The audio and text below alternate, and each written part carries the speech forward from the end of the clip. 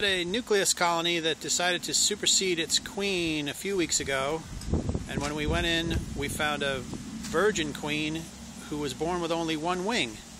So you can go to our Facebook page, the Honey Exchange, and see a picture of that one-winged queen. So we took that queen out of the hive and added to the hive a couple of frames from one of our favorite other hives that had eggs and young larvae on them.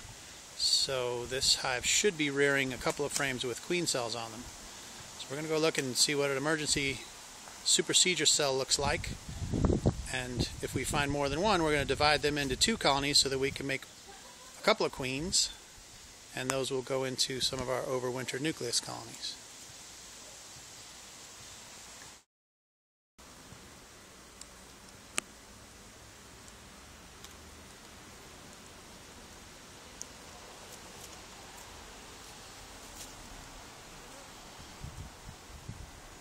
That's a nice big emergency supersedure cell.